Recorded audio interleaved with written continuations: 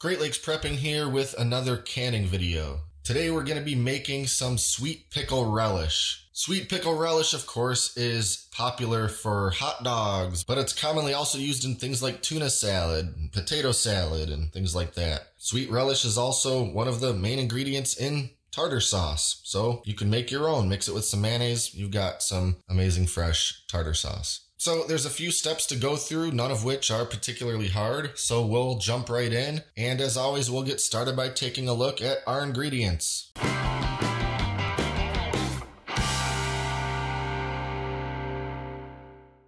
So to make our sweet relish, we'll of course start off with some pickling cucumbers, and these are fresh from Mom's garden, who's actually helping me out today with this recipe. And then we've got some onion. I'm using yellow onion today, but you could certainly use sweet onion or white onion. And then a couple of red bell peppers. Some people like to mix red and green bell peppers. I personally like the red. I think it works well, color-wise anyway. Then we've got a whole bunch of sugar, some kosher salt, and then apple cider vinegar, white vinegar, mustard seed, and celery seed. Now, a quick note about the vinegar. If you look at a lot of recipes for sweet pickle relish, you'll see that most of them call for cider vinegar. Some of them call for white vinegar, but the vast majority that I've ever seen say to use something like apple cider vinegar. I personally think that when I use cider vinegar in pickle recipes or salsa recipes or really any type of vinegar on vegetable recipe, it comes out too fruity.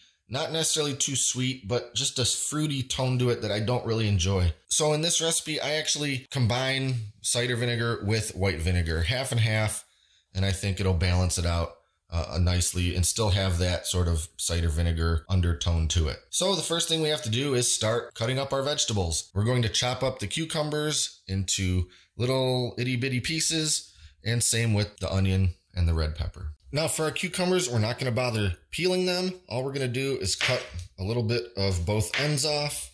And for the slightly bigger cucumbers, we are going to seed them. We don't need all of those seeds floating around in there. And all we'll do is take a spoon and just sort of scrape this membrane with the seeds right out of there.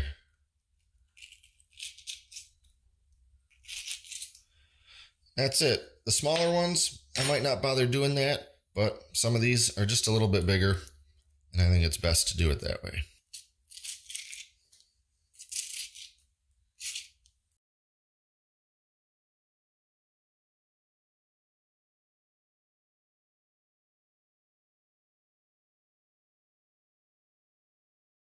And I'll also mention that you definitely can use a food processor for this step. It can get a little tedious cutting these up into a million pieces. I happen to like chopping vegetables, so we'll just do it this way. But I will caution that if you are going to use your food processor, just pulse it a couple of times. If you do any more than that, you're going to end up with cucumber mush, and you definitely want pieces. So we obviously didn't need all those cucumbers. What we need is to end up with 4 cups of the finely chopped cucumber. So that's what we have here. Then we have our 2 cups of finely chopped red bell pepper and our 2 cups of finely chopped onion. And I'm mixing all these together because the next step involves coating it all with salt.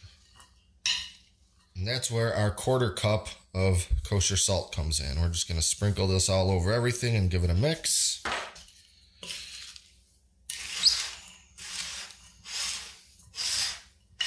And the reason that we do this is because that salt is going to draw a lot of moisture out of these vegetables. And we want to dry these vegetables out a little bit before we turn them into relish, because if we don't, they're going to get mushy and the whole relish is going to be far too liquidy. So from here, there's 2 ways you can do this. You can cover it all in cold water, or you can cover it all with ice. I prefer to use ice. And as it melts, well, I guess it becomes cold water. So if you have a good ice maker, you can just cover the whole thing in ice. If not, just use cold water. And then we're going to let it sit for about 2 hours.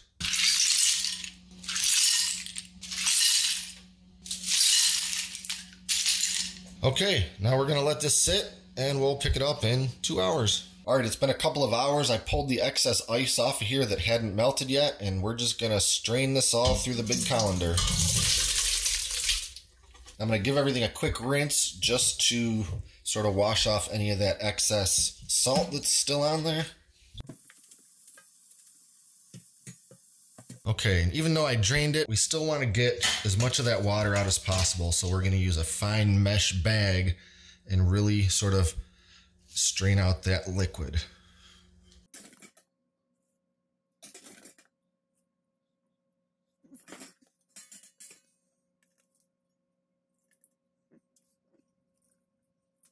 Okay, and I'm not going to squeeze this to the point where it's mush, but I definitely want to give it a little bit of a squeeze to push some of that liquid out.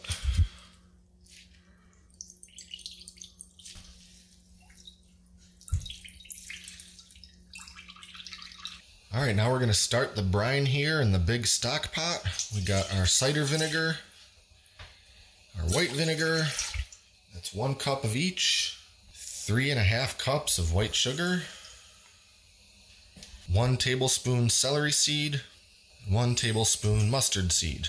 This will start to stir together a bit better as that sugar heats up and dissolves. And what we want to do is bring this just up to a boil and make sure that that sugar is completely dissolved into the vinegar. All right, since we're just about coming up to somewhere between a simmer and a boil, I'm going to go ahead and add in all of those vegetables.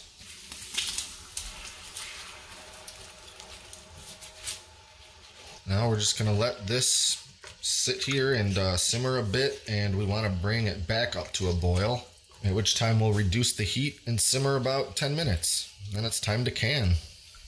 I'm going to start off by using a slotted spoon to start filling these jars, and then I'll kind of eyeball how much brine I think I need to kind of top off these jars. A quick note about the ingredient measurements in this recipe. This recipe is based heavily on the Ball Canning fresh preserving recipe for sweet pickle relish, and that includes the quantities. But what I need to mention is that if you use the quantities and measurements listed on the Ball or Fresh Preserving website, it tells you that your yield will be 4 pints of relish. But what I need to tell you is that that is unquestionably inaccurate. With those measurements listed, which again are the same measurements and quantities that I've used in this recipe here, you should expect to get about 1.5 pints. I honestly don't know where they came up with their estimate of 4 pints, but it's way off. There's no way that I could have done this recipe with these measurements any differently to result in that much more relish as a final product. I don't use a lot of relish, so I'm pretty happy with that amount for one batch. But if you're hoping to get 4 or more pints of relish out of your relish canning day, it's not going to happen if you follow this recipe or that Ball recipe with the exact quantities and measurements. Anyway, moving on. So I've got it filled up, most of the way with the relish, and now I'm just going to sort of top it off with some of the brine. And I'm looking to have a half inch of headspace. Of course, I'll use my little headspace measuring tool to make sure I'm right there. And yeah, it looks like I'm good.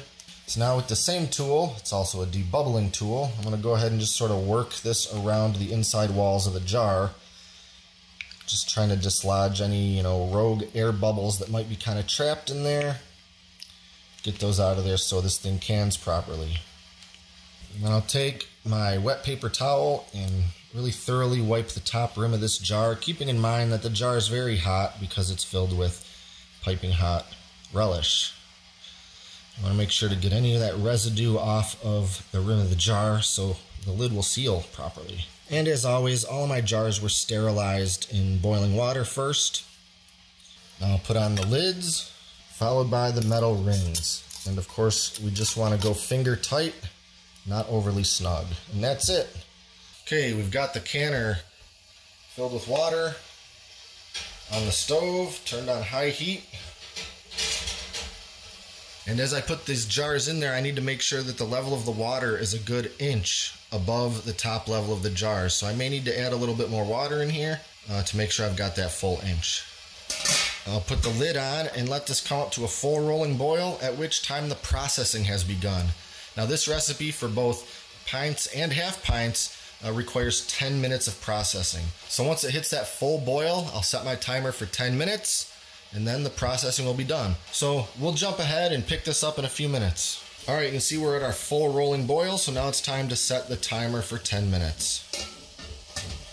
Okay, processing is done, and we're gonna go ahead and pull out our jars and let them sit here on this towel for quite some time, pretty much until they're completely down to room temperature. And over the next few minutes, I'll expect to hear lids popping, which is, of course, the sound I like to hear because it means that the seal was successful, as was the canning. And as always, if you have any jars whose lids do not pop, it means that you have to assume that the seal did not work successfully on that jar. It doesn't mean you've wasted your food or your relish. It just means that it won't be considered shelf stable. Just go ahead and stick it in the fridge and use it in whatever amount of time you might use an open jar of relish that you bought from the store.